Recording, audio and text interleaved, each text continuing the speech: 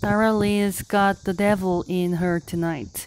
Little bit bored with summer, but not quite ready for school to start.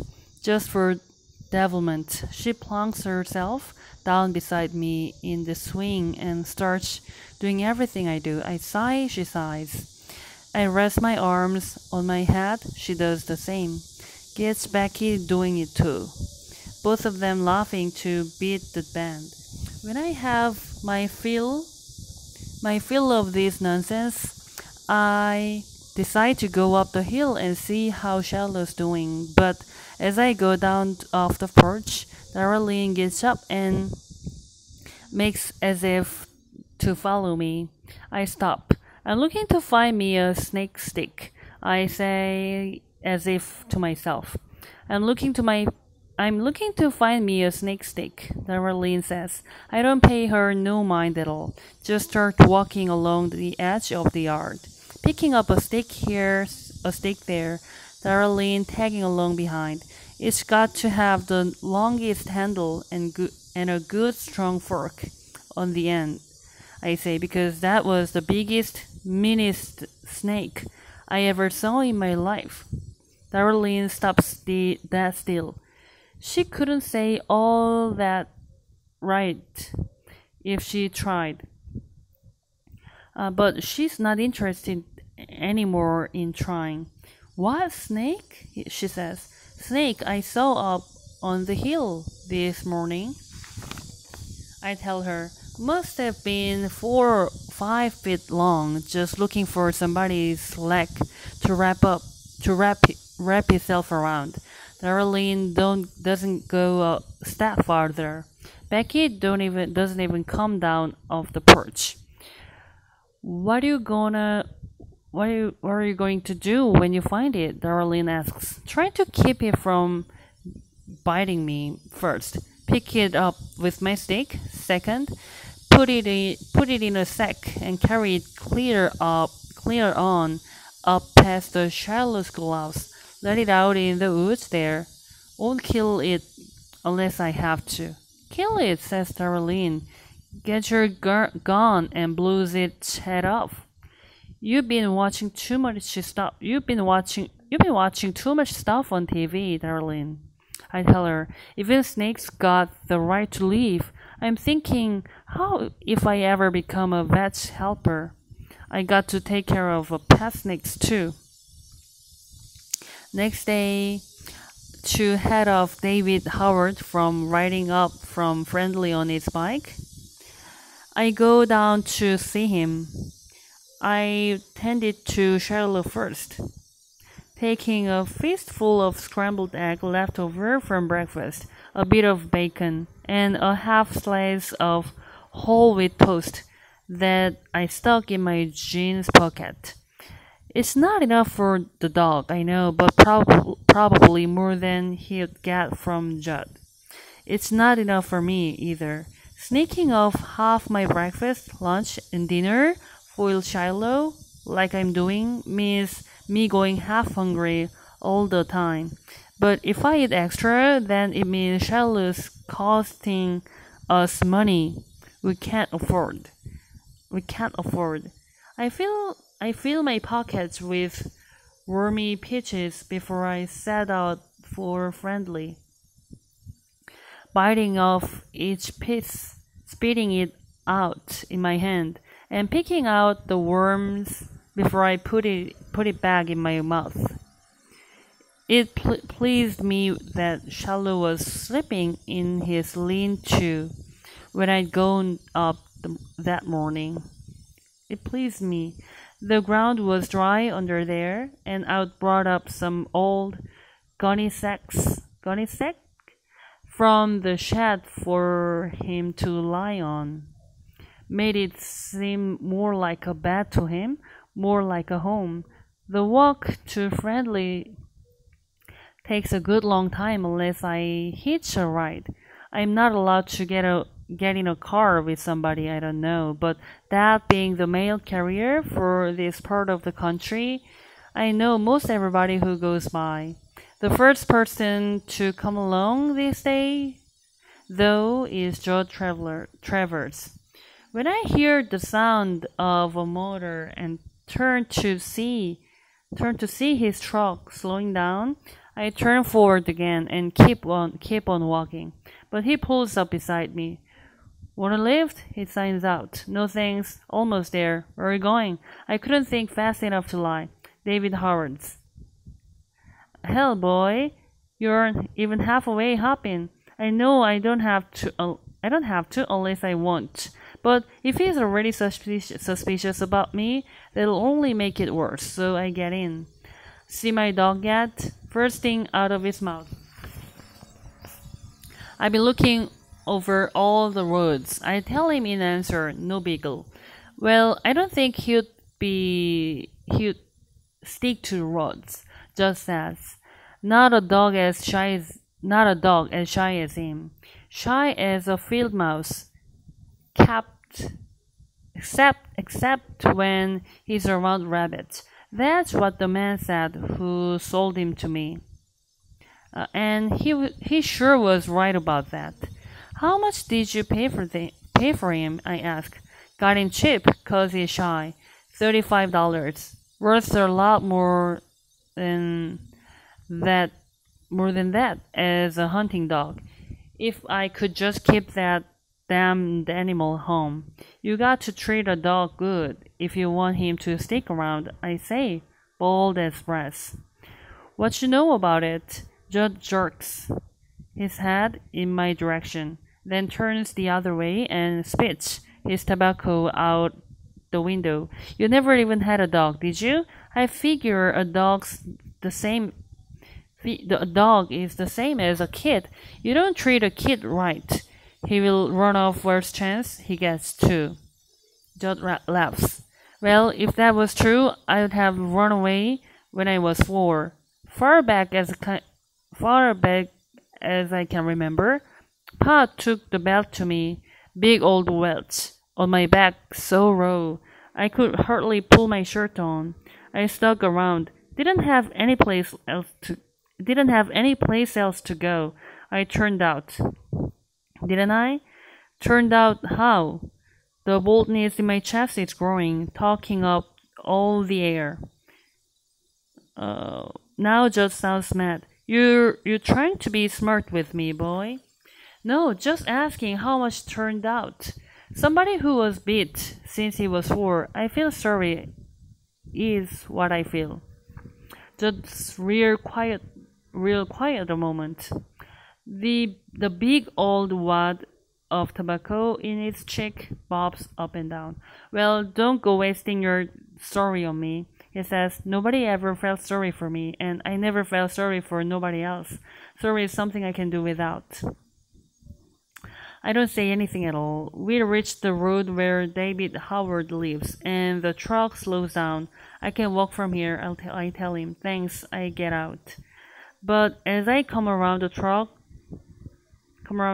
to cross the street, Judd leans out the window. "Like I said, that dog's a shy one. Don't think you'll see much of him near the road.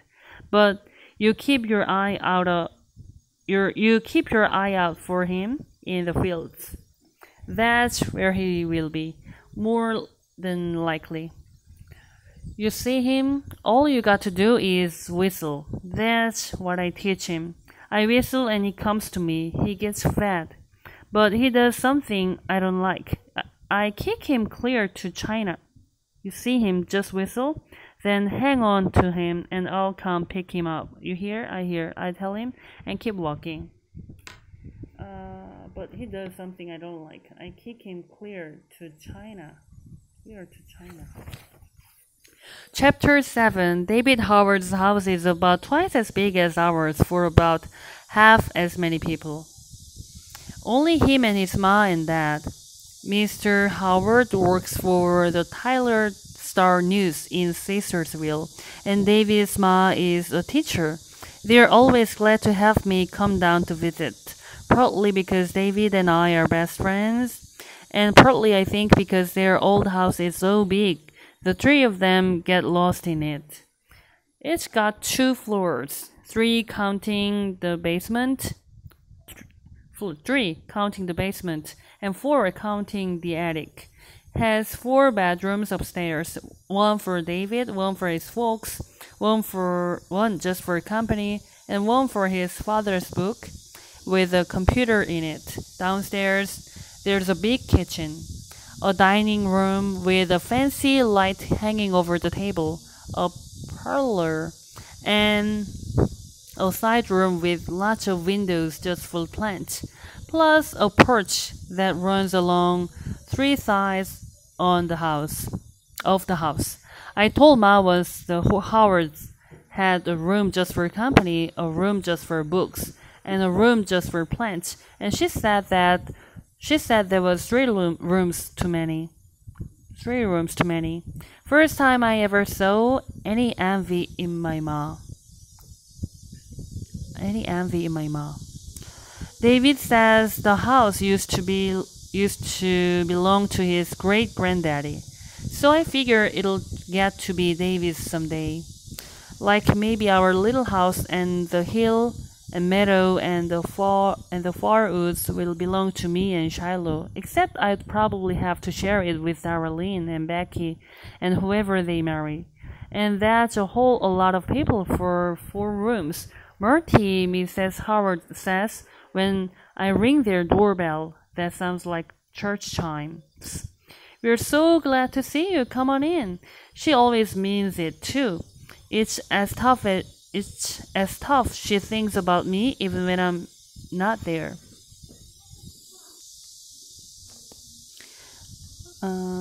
Mrs. Howard says when I ring their doorbell, that sounds like church chime.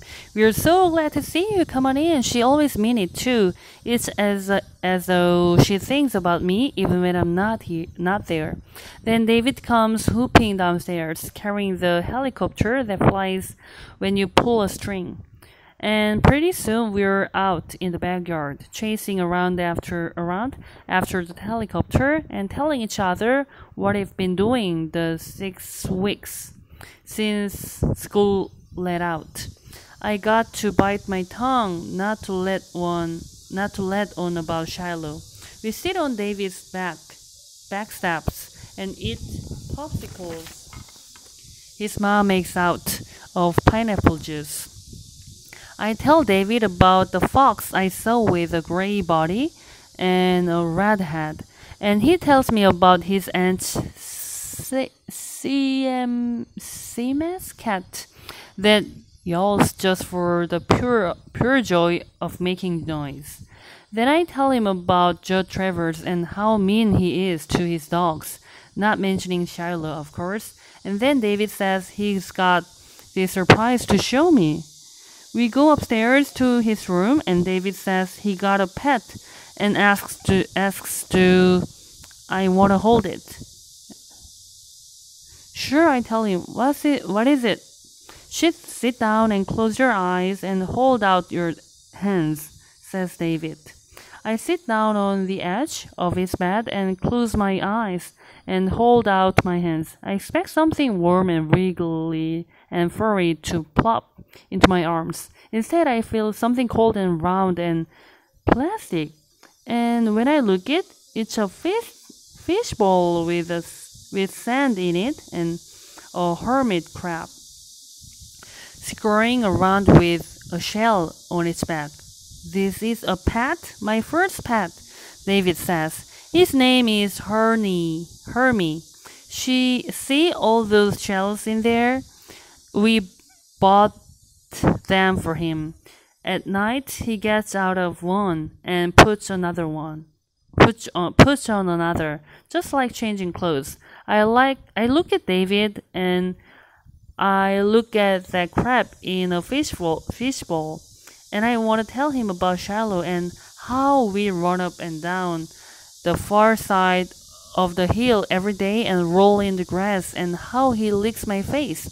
But I can't tell him anything, not yet. Not ever, maybe. Hermie's sort of fun, though.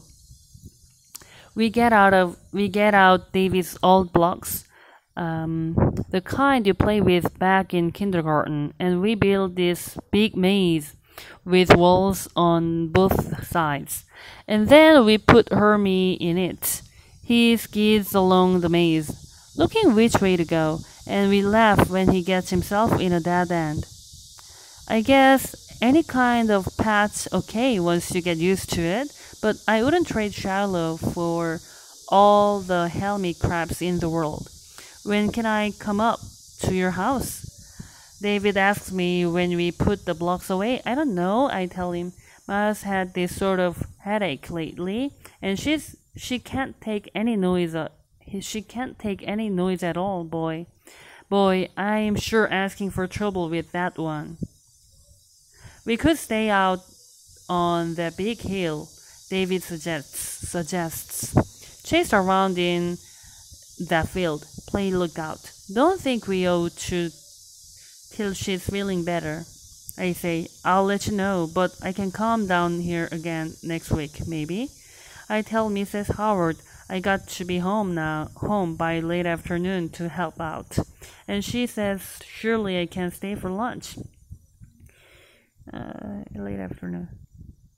Which is what I was hoping. I sit down at the table with placemats, which are little doll-sized tablecloths. One under each plate. Mrs. Howard made us each a chicken salad sandwich with lettuce and tomato and toothpicks with olives on top to hold it together. David's ma is like that. I think it's because she's a teacher, always looking for ways to make something better than it is. She does the same with boys. She doesn't just leave us to eat by ourselves.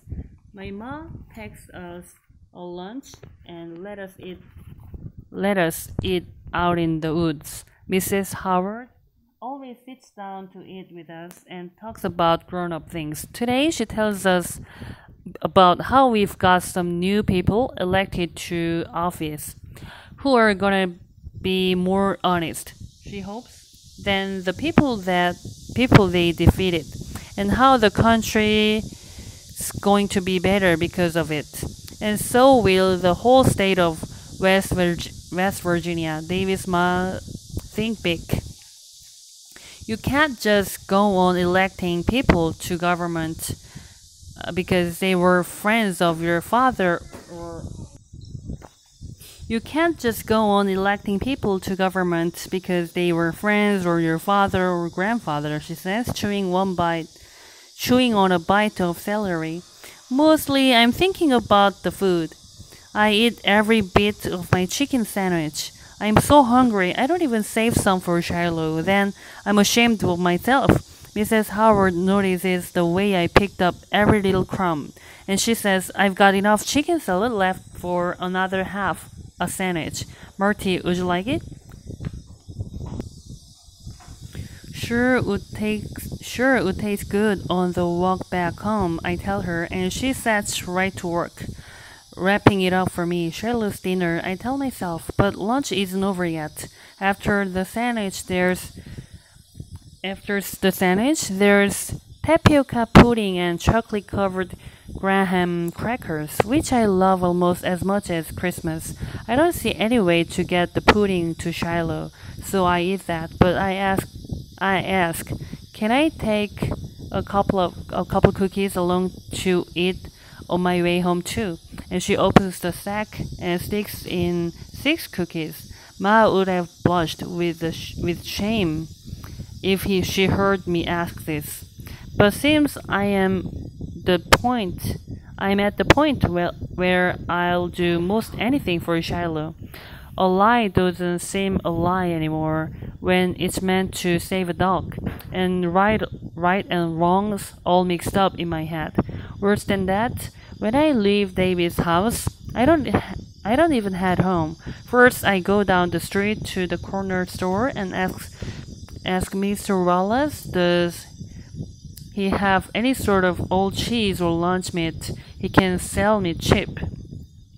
I got 53 cents for the cans and collected so far that turned in for me, and I show Mr. Wallace how much I got. Well, Marty, let me see what I can find back here, he says, leading me into the little room behind the counter. He's sort of talking without looking at me, the way folks do when they don't want to embarrass you.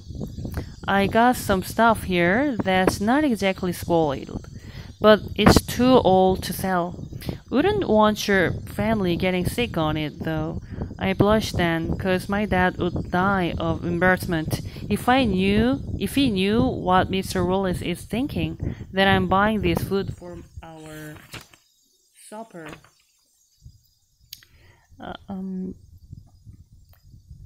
Sort of old cheese or lunch meat he can sell me cheap. But there's no way in the world I can let on about Shiloh. I gave him all the change I got, and he lets me have a big hunk of cheese, moldy on one side, a carton of sour cream, and half a package of frankfurters that somebody opened and bought 5 of. I'm happy as a flea on a dog. Somehow I know without asking that Mr. Wallace isn't going to telling folks about it, because people around here tend to keep quiet out of someone else's business. Next problem I got to solve, though, is how to keep all this stuff from spoiling in the July heat. Can't keep it in our refrigerator, or Ma would notice right off. When I get home, Ma's ironing and watching TV, and Darlene and Becky's out on the front swing with paper dolls spread out all over the place. So I fish around out in the shed till I find me an old high C can. I sneak off up the hill with the can and all the food I got with me. Then, with Shiloh watching, I put a rock in the bottom of the can to hold it down.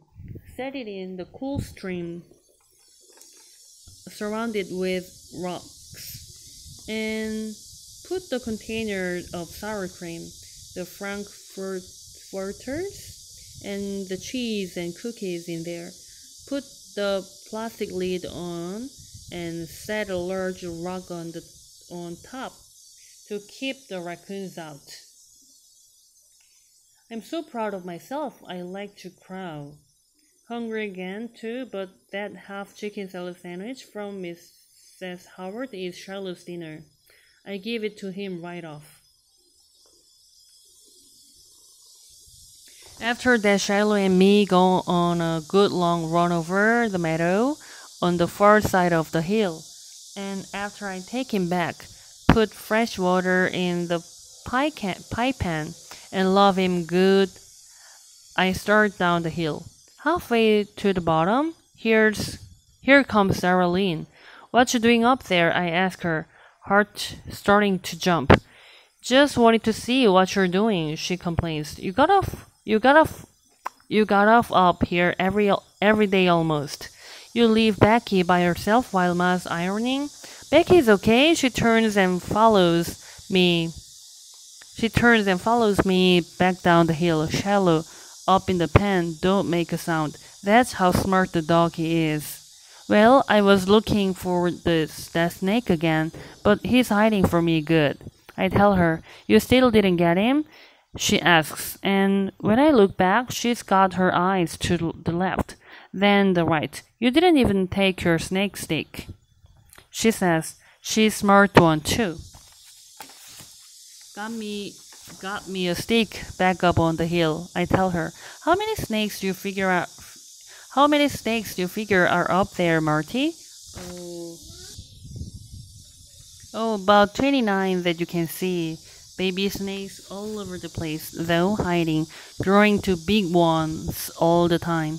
Darlene's walking faster now, hurrying to get on by me, watching every place she sets her foot. I don't feel good about the lies I tell Darlene or David or his mom, but don't feel exactly bad neither if what Grandma Preston told me once about heaven and hell is true, and liars go to hell. Then I guess that's where I'm headed. But she also told me that only people are allowed in heaven, not animals. And if I was go to heaven and look down to see Shiloh left below, head on its paws, I'd run away from heaven, sure. Chapter 8. Next 2 days go by smooth as buttermilk. Shiloh gets biscuits or toast and a couple bites of ham for breakfast. And then in the evening, I fix him up some frankfurters cut up and mixed with sour cream and little chunks of cheese. He doesn't much like the cheese. I sticks to his teeth, and he turns his head sideways when he chews. Trying to get it off. Licks his chops afterward, though. He throws up the first time he beats the stuff to reach for his belly, I guess. But after that, he managed to keep it down, and all the while, he's fattening out a little. Each day, it's harder to see his ribs. Harder to see his ribs. I know my secret can't go on forever, though. Only had the dog for 6 days. And that evening, I find out that Judge Travers wants to hunt on our land. Up the hill and over in the far woods. Thinks maybe he could find himself some quail over there, he says. When Dad tells us that piece of news at dinner, my whole body goes cold. I want to jump up and scream, no, but I just grip my chair and wait it out. Ray, I don't like that idea at all, Ma says. You never ask to hunt on his island, and I don't want him hunting on ours. If we let him, we've got to let anyone else who asks. And one of those shoots could find its way down here. I'll tell him no, Dad says. Don't like the idea of it myself. I'll tell him the kids play up there. I stopped gripping the chair, but my heart still goes on thumping hard. I'm thinking how maybe Joe Travers has hold the idea that I got his dog hid up there and he's looking for an excuse to snoop around. Having Shiloh a secret is like a bomb waiting to go off. The next day, Dad comes home with more news. Good news to him, bad news to me. Can't figure it out, he says, walking through the door with a sack of his hands. Folks are talking to leaving me food.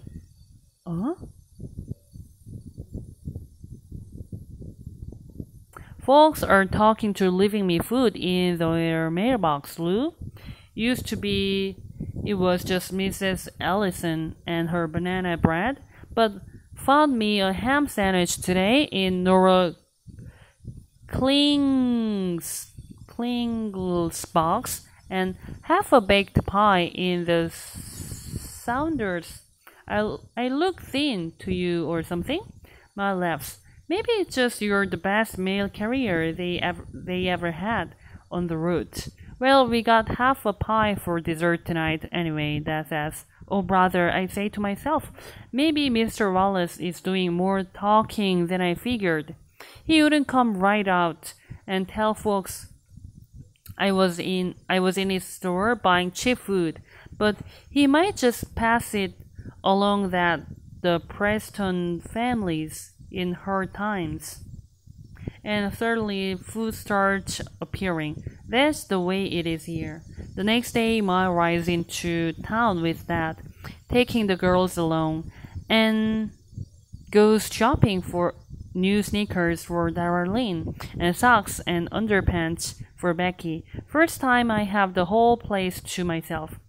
and I let Shiloh run pure free. Bring him down the hill to the house. Feed him the hills of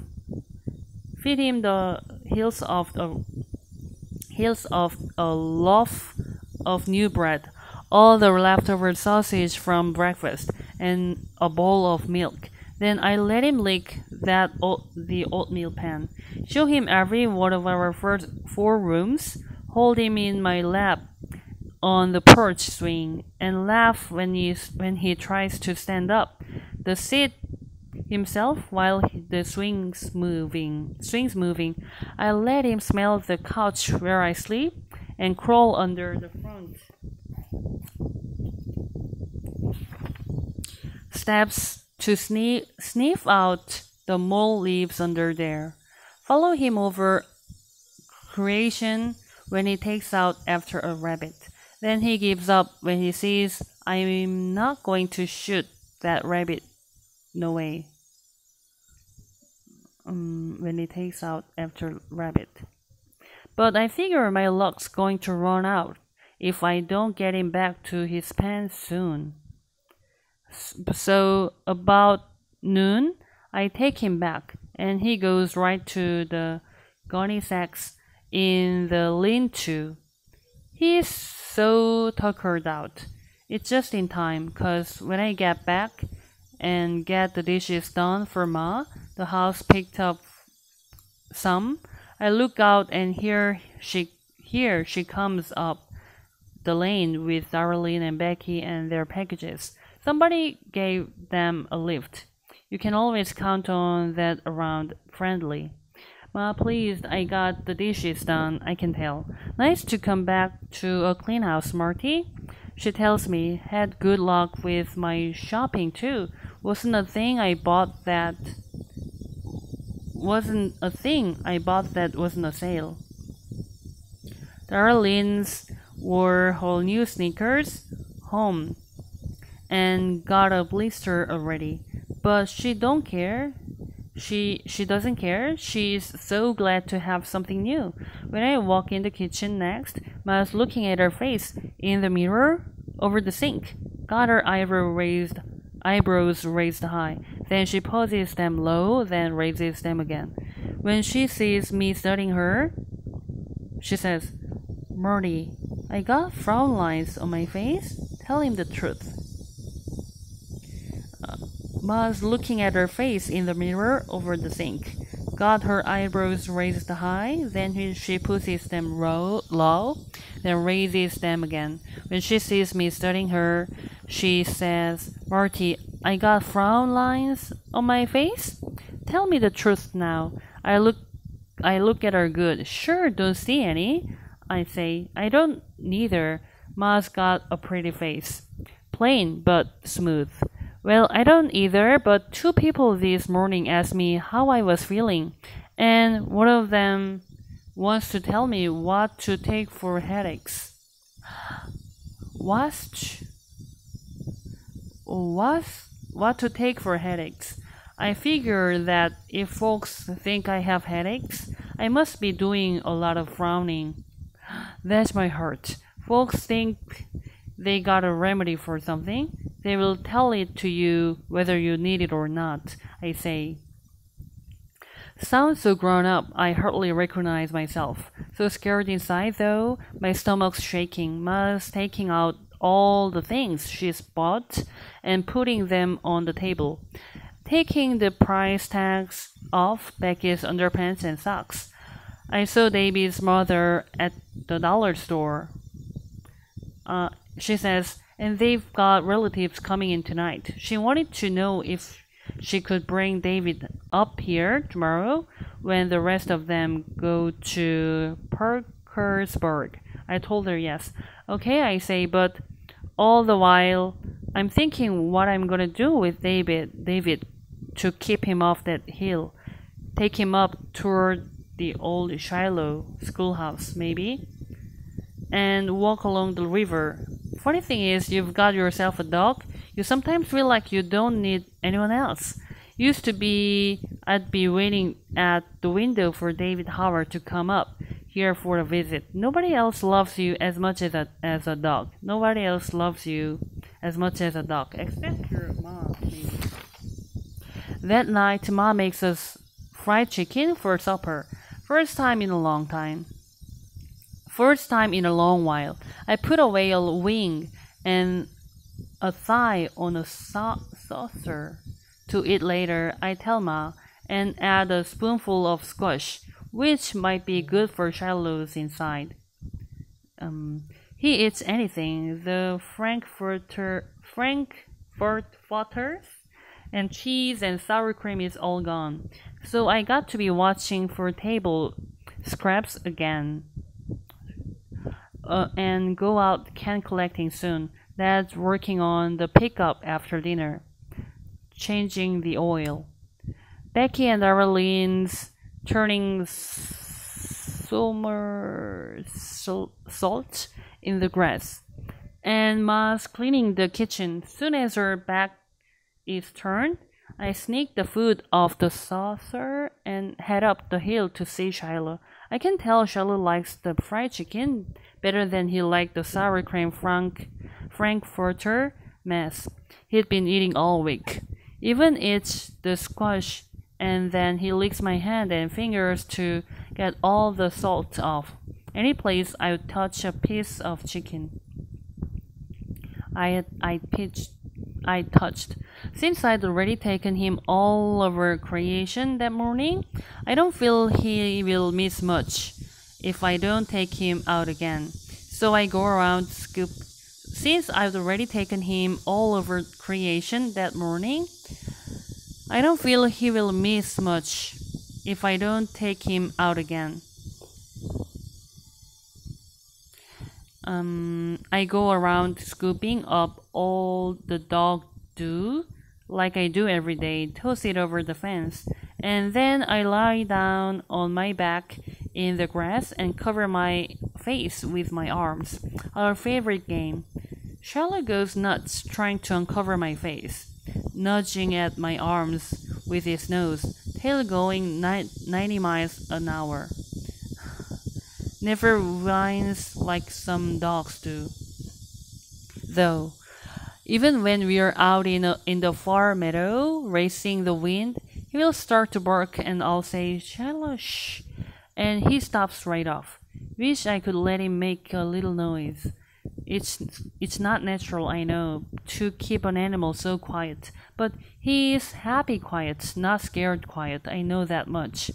I move my arms off my face after a while and let him rest his paws on my chest, and I'm lying there petting his head, and he's got this happy dog smile on his face. The breeze is blowing cool air in front in the breeze is blowing cool air in from the west, and I figure I'm about as happy right then as you can get in your whole life. And then I hear someone say, "Marty." I look up, and there's Ma. I can't move. Seems as if the sky is swirling around above me. Tree branches going every which way. Ma's face even looks different from down on the ground. Shiloh, of course, goes right over, tail wagging, but all the steam's gone out of me. "How long have you had this dog up here?" he asks, not one trace of a smile on her face. I sit up real slow and swallow, but a week, I guess. You've had just dog up here a week, and you told him you didn't know where it was? Didn't say I didn't know. He asked, had I seen him? And I said I hadn't seen him in our yard. That much was true.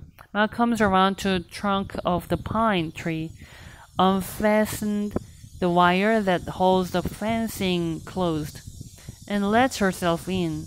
She crouches down in the soft pine needles, and Shiloh starts leaping up on her with his front paws, licking at her face. I can't tell at first how she feels about him. the way she leans back, away from his dripping tongue. Then I see her hand reach out with its short, smooth fingers and stroke him. So we've got ourselves a secret, she says at last. And when I hear her say we, I feel some better. Not a lot, but some. How come you two follow me up here tonight? I want to know. Now I can tell for sure her eyes are smiling, but her lips are still set. Well, I had my suspicions before, but it was the squash that did it. The squash? Marty, I never knew you to eat more than a couple of bites of squash in your life. And when you put away a spoonful of that to eat later, I knew for sure it wasn't you doing the eating. And then the way you've been sneaking off every night. She stops stroking Shiloh and turns on me. I wish you'd told me. Figured you'd make me give him back. This dog doesn't belong to you.